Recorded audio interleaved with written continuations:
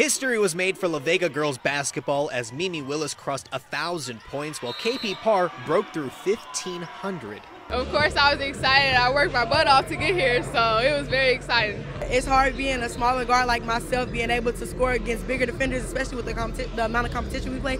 So yeah, it's very hard. It's a moment for these players that they have been working so hard for their entire athletic careers. I've been in the gym consistently since I was little. So just continue to put in the work and get better each year. Not only is it big for the players, but for the program, it's a standout chapter. It's big. Like I said, not a lot of people have accomplished 1,000, let alone 1,500. So to know that we've done that is great.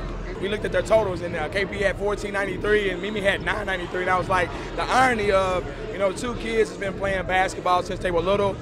They're besties, they're best friends, they love each other. So for them to accomplish this goal on the same night and need the same exact points, it's a blessing, and thank God for it.